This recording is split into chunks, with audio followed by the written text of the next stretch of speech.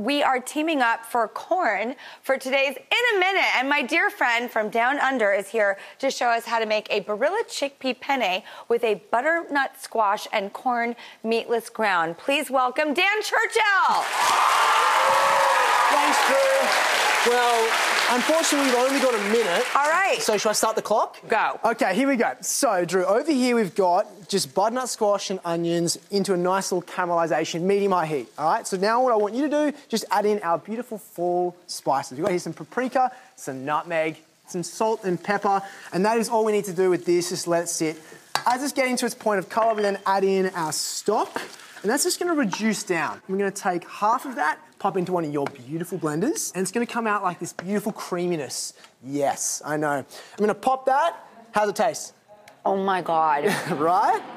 So into our groundness here, along with our butternut squash creamy goodness, we've got both those combined, stir it together, whack in our pasta, and then as you can see, you serve it up with some Parmesan cheese and some parsley. Is that a minute? How'd yes, Dan! So when you can transform a vegetable that's healthy for you into your favorite indulgence, that's money.